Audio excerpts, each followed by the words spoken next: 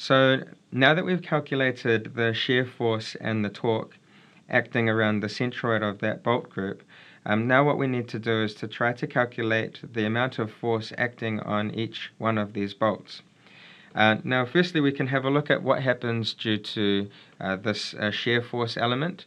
We'll call it V for now, and then after that we'll look at what happens for the torque.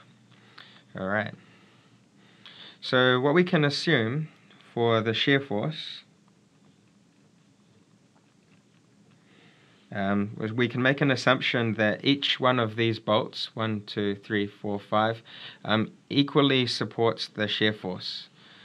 So we can take a calculation for the amount of force on each bolt. We'll call that Fs, and this is equal to our shear force divided by the number of bolts that we've got. Alright, so for this we then get V, which is 30 kilonewtons, divided by the number of bolts, which is 5, and then so we get the number of the force per bolt, which will be equal to 30 divided by 5, which is 6 in kilonewtons. Okay. The second thing that we should look at is the force that's applied onto each bolt due to the torque. Now what we see here is when we apply this torque onto each section here, there will be a tendency that each bolt has a force being applied onto this section. It will be at 90 degrees to a radial line to each one of these bolts. So we'll have this force here, which will act on what we called bolt number 2 in the previous video. We called this bolt number 1 in the previous video, and 3, and 4, and 5. Alright, so for bolt number 1, I can draw a radial line to that point, and we'll see a force acting on an angle of 90 degrees, and we'll look at calculating that value soon. Because this is further away, we expect that this bolt will support a larger force. For number 4,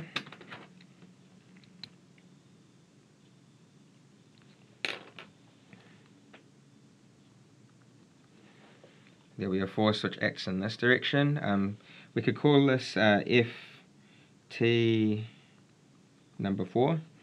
This would be called Ft for number 1. This is Ft for number 2. And we can continue around this shape for each one of the bolts.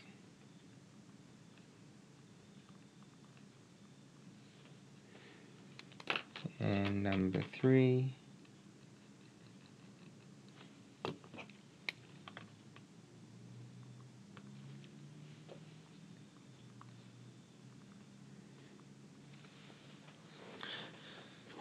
Okay,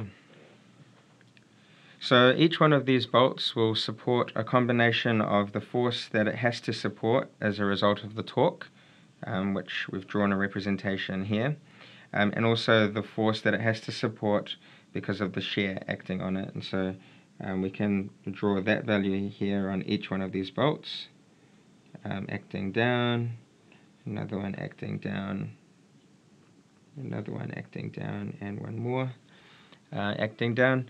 The value of force for each one of these would be equal to our value of 6 kilonewtons that we calculated before.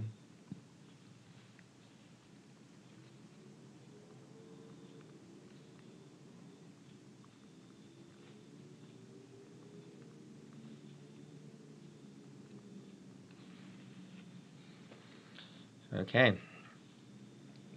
Alright, so in the next video, we'll look at a relationship that we can use to calculate the value of Ft1, Ft2, Ft3, and Ft4 and Ft5.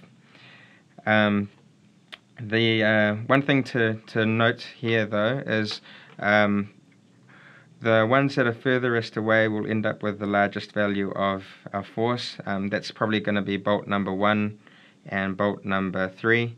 What we see is that the forces acting on bolt number 1 combine together to give us a larger resultant force compared to, say, this one, compared to this value here, and compared to, say, this one here and this one here. So I can say that to answer number B, the bolt which has the maximum load acting on it is probably this bolt here, bolt number 1, or the one on the top left side. Alright, so in the next video we'll look at the rest of this question. Thanks for watching, see you in the next one.